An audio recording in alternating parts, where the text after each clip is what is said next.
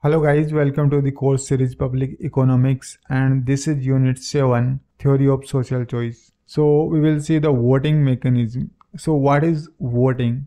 This is a way to reach a social decision considering individuals' choices. So there are many types of voting, either single vote where the result will be first past the post voting, and there are preference voting where voters give their preferences or ranking to the candidates. So suppose there are 5 candidates A, B, C, D, E and E, and there are many voters. Their preferences are first, second, third, fourth and fifth. So in this case, 5 voters choose A as their first preference, B as second, C as third and so on. And 9 voters choose A as their first preference, C as second, B as third and so on. And 10 voters choose B as first and 7 voters choose D as their first choice. So if we go by this single vote first past the post voting system, then we will only consider the first choice because each voter is only casting one vote. There is no ranking. So in that case, A will get 5 plus 9, total 14 vote A will get, and B will get 10 vote, and candidate D gets the 7 number of votes. So if we go by this rule, then clearly A is the winner with the maximum number of votes compared to other candidates. Here C and E got 0 number of votes. But if we do a pairwise comparison, as we have seen in the Condorcet winner, then A will lose against all the individuals. So suppose we do a comparison between A and B, then in first case A is preferred over B, and in second case A is preferred over B. So A got 5 plus 9, and in this case B is preferred over A, and in this case also B is preferred over A. So B will get 10 plus 7. So 17 vote will B get, and A will only get 14 votes. So B is the winner in a comparison. So using the pairwise comparison, we will get that the C is the Condorcet winner, but he was getting 0 votes when we were going through the single vote ruling first past the post voting system. So ranking system can reveal much more information than only the single vote system. So we will see some types of voting systems in the world. So first one is the plurality system, so which is also called the first past the post system. Yes, this system is in India where the voters cast their vote and they choose their MPs or MLAs for the legislative assembly or the central parliament. So in this system, each voter is only casting single vote, and whoever candidate got the maximum number of votes, that candidate is the winner. So there is a different format also where there are multiple posts in one constituency.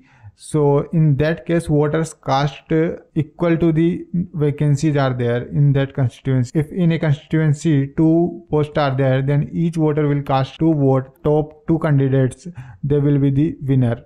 So then there is the majority voting system. So this is also called 2-round voting system or runoff system. Here what happens, the candidate will cast their vote, and if there are more than 2 candidates, then it is possible that no one will get the absolute majority, 50% of votes plus 50% of votes.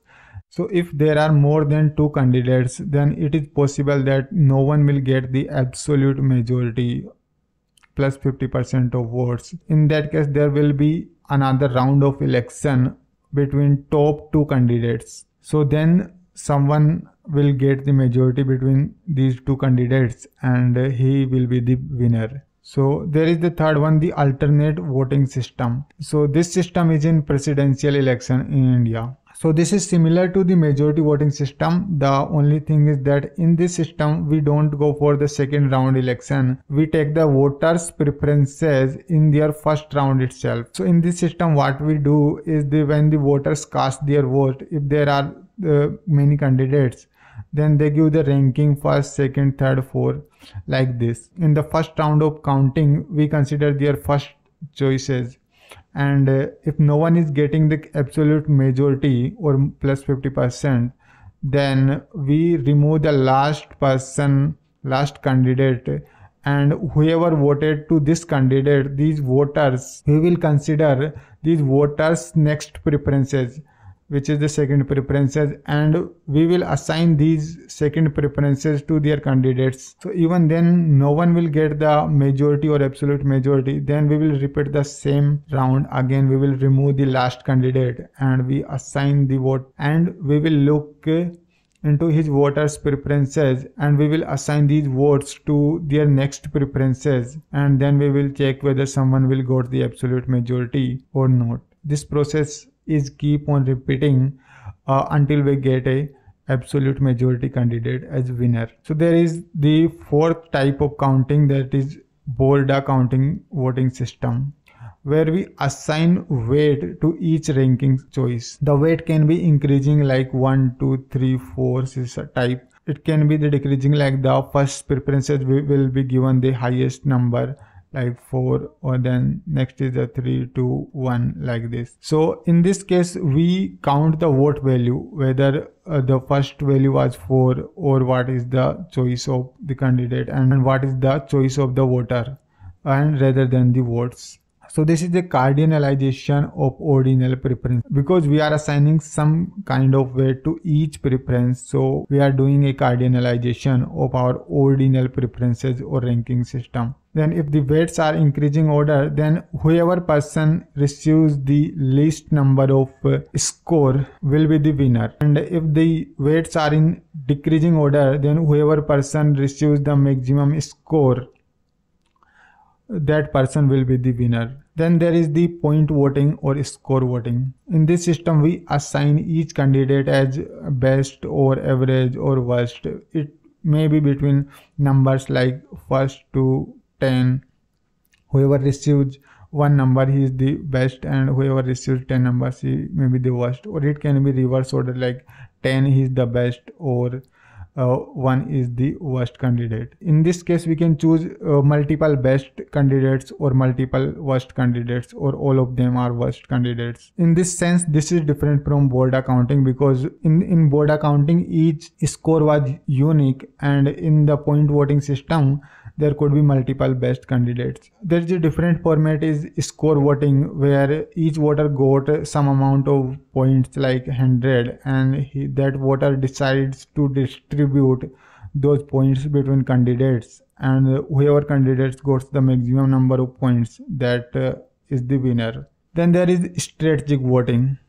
People or voters do not reveal their true preferences always. One may choose vote keeping in mind the consequences in the election or in the next stage. This voting mechanism is called strategic. Suppose there is a voter and there are two candidates A and B, and this voter doesn't like any of them. He will choose Nota. So this voter knows that Nota will not be the winner, because not many people will vote for Nota. So there are good chances that B will be the winner. But because he likes A more than B, so he will not choose the Nota, but he will go for A. He wants to make A as a winner, because the more important thing is he doesn't want B over A. Though he likes Nota as his first preferences, but he knows that Nota will not be the winner. So it's better not to let B be the winner and go for A. So that's it for this video, guys. See you in the next video, and post your doubt or query in the comment section below. I will love the feedback. Thank you, guys.